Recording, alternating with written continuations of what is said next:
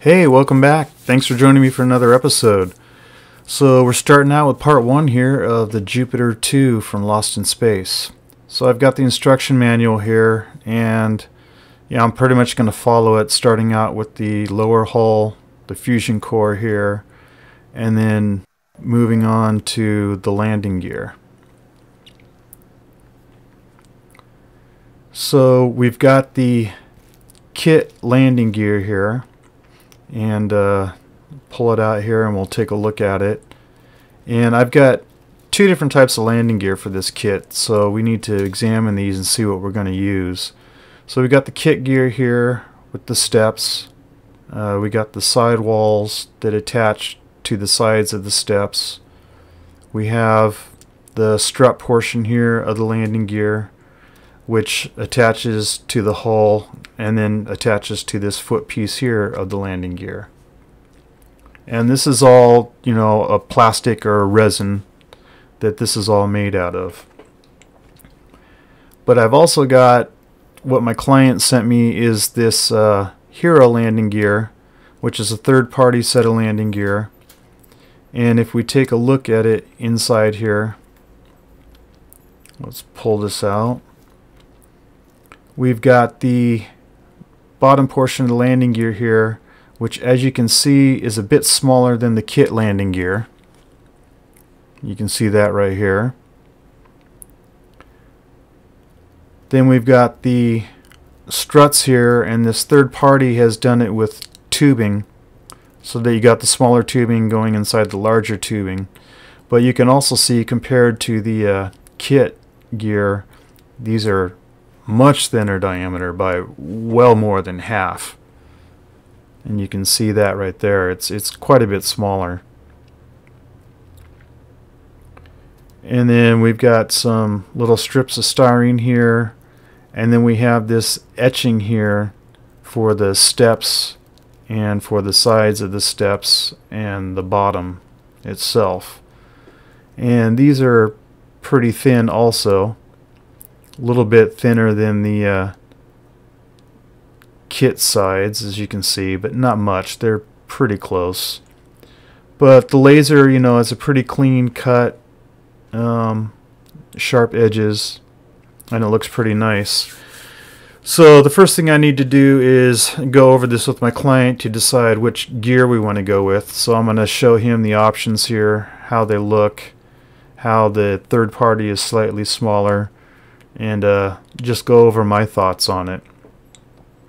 And after talking to my client, we have decided to forego the third-party gear, and we're actually going to go with the kit gear. And we have decided to go with the kit gear because there's actually a little more detail, especially in the struts, and it will also allow me to do something down the line that I'm planning on doing. So I've removed it from the sprue. We have this bottom plate here which goes underneath the steps, and we have a plate here that goes into the foot, the strut, the steps themselves, and the sides. And you can see on these sides there's some numbers stamped in them, which I will have to sand down. There's also some little areas of flashing here from the mold, which will have to be sanded down. Though most of this will not be easily seen once the steps are put in place. It'll be pretty much hidden anyway. So I've got all 3 sets of landing gear removed from the sprues, as you can see right here. So at this point I'm just gonna use my super glue cap, put some super glue on there, and I'm gonna use my applicator, and I'm just gonna start taking super glue and applying it inside these little grooves here on the first side piece and running it along so that I can attach it to the steps and glue it in place like I'm doing here. And I'll just take the steps, press it into position, and hold it in place for a few seconds and let the glue dry. Then we take the strut, and the little eyepiece goes over the pin here. And then I just apply some more glue into the grooves of the second side, as you can see here. And you can also see I sanded the numbers off. It's nice and clean. And I attach the other side to the steps with the little pin going in the hole holding the strut in position. Then it's time to put some glue into the base of the landing gear here.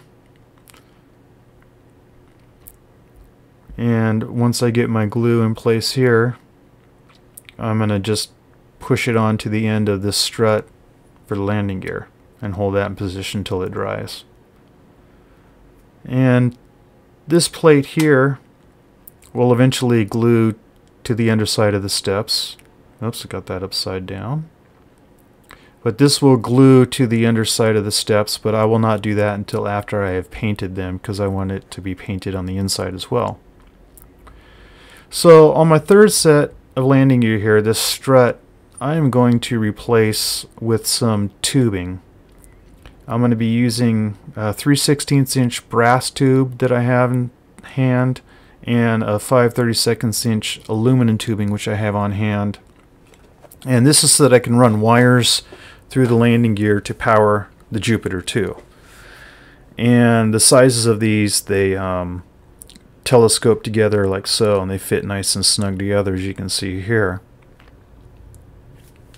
And actually, if you look at it next to the kit piece, it's the exact same diameter and looks the same, and you get that little step there because they telescope together.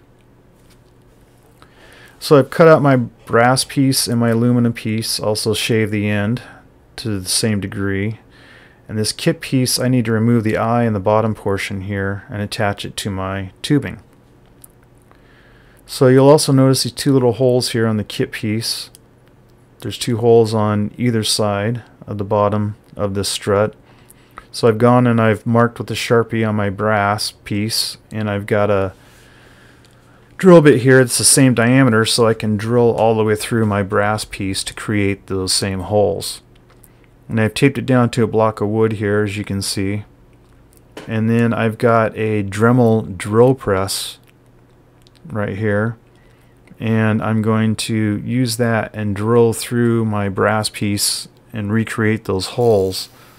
So I'm just going to start slowly drilling down through, and then it'll come out the other end and I'll have holes on either side of my tubing. And I've drilled down through my brass tube, and again, these two holes, you can see my two holes in the brass tubing, and it goes all the way through so that I have a set of holes on either side. And then once I take my aluminum tube and slide it inside the brass tube, you can see it's just a little indentation, just like on the kit piece.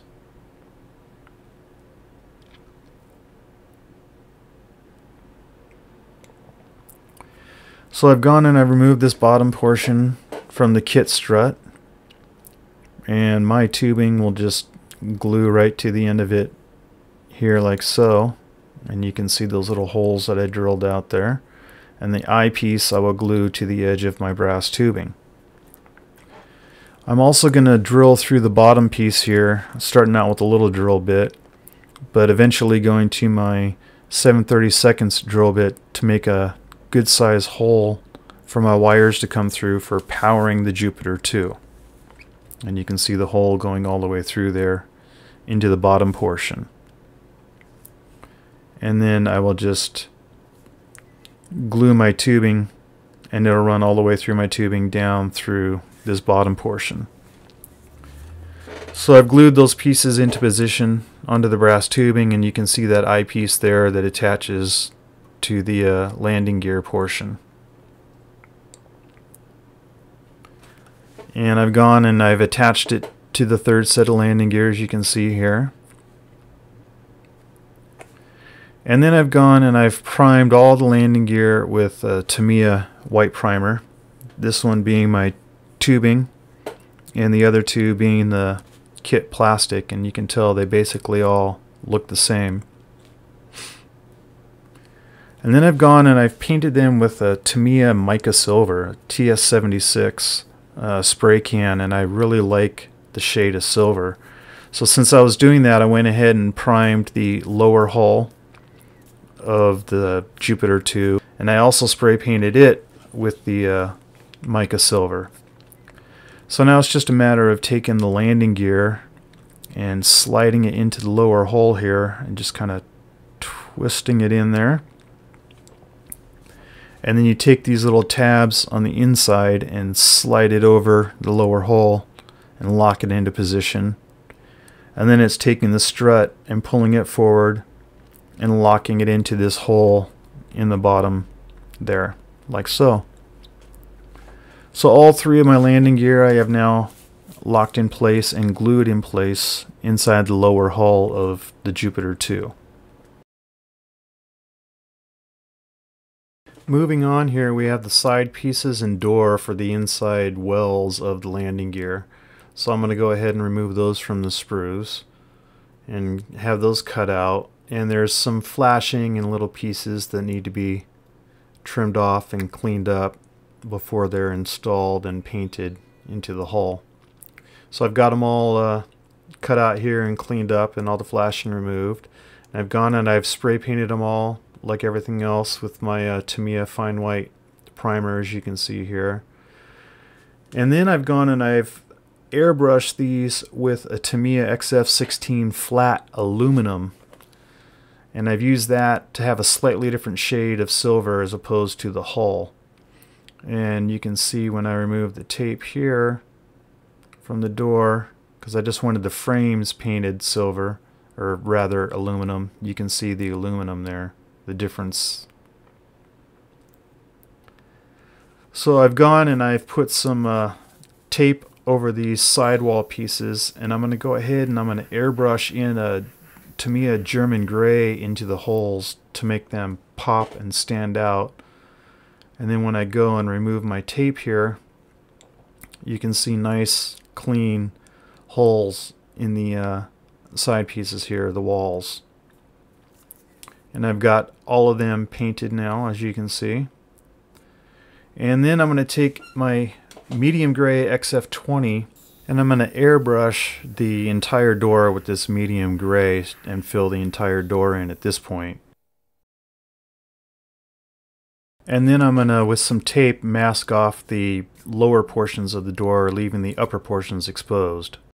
And I'm going to use this neutral gray Tamiya XF53, and I'm going to airbrush that over the raised portions of the door, leaving the rest of the door the medium gray.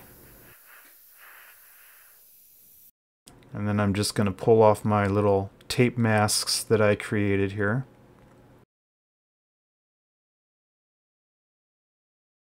And you can see I've got the door painted where the inside portion is the medium gray and the raised portion is the neutral gray.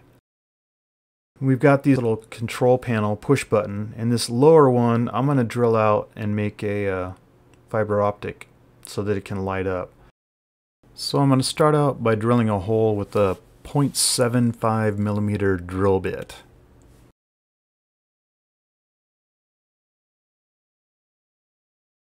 And you can see I drilled out the hole.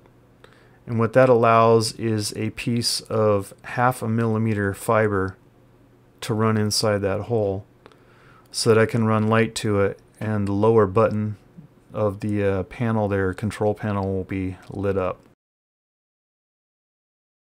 And then I've drilled a hole in the back portion of the hole here where the door attaches to. The door slides right into here. And you can see if I take the door here and slide it into position like so, you can see the large hole and the little hole that I drilled out for the fiber. So I've gone and I've painted the little control panel, done the upper button white, and then I got my hole here. And next, moving on, is installing the clear plastic window into the back side of the door. So I'm just going to put that window in place here.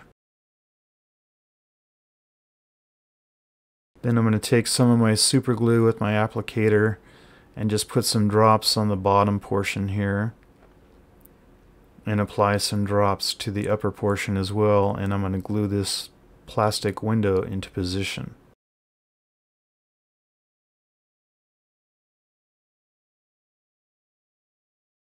The manual had suggested with the window painting the back side of the hull black, but I'm using this electrical tape here, and I'm just going to take a piece of electrical tape and I'm just going to tape it over the window now, which technically I guess I didn't even need to glue it into position, but with that you can see black behind the plastic window. So I'm going to take my finished door and I'm going to slide it into position here into the lower hull well portion, and I'm going to apply some super glue to these tabs and glue the door into position into the lower hull.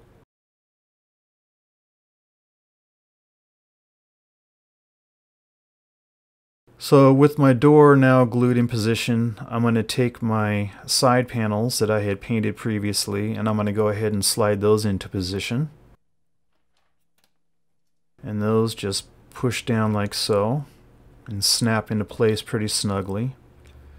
I'm going to take my other side panel and do the same and push it and slide it into position. And I will be gluing those into position as well to keep them in place. So I've got all three of them glued in place, all three doors, and all the side pieces for the landing gear wells. And you can see here how it looks on the underside, all glued into position. And a little test with blue fiber optic feeding into the lower control panel. Moving on, we've got the fusion cores here. We have a fusion core with extended fins, as you can see right here on the sides, and we have a fusion core with retracted fins. And I need to show these to the client to see which one he would prefer. So I've painted both of them with the same mica silver that I painted the lower hull with. And here we have the extended fin fusion core in place on the lower hull. And here we have the retracted fin fusion core in place. I've sent this to my client and we have decided to go with the retracted fin fusion core. He likes that one the best. So that will be glued into position right here, which I have not done yet, but once it's glued into position, eventually I have this lighting piece here which he sent along with the kit, which will be glued into position as well. And I'm just giving you a little teaser here, but you can turn the light on and you can see how the fusion core will light up and the lights will rotate. And this is kind of a little tease of how that will look. So at this point, I'm calling this part of my build done. The entire lower hull painted, landing gear, inside landing gear wells all painted and done up. And I'm happy with how this is turning out so far. And looking forward to moving on to the next phase. So until next time, thanks for watching.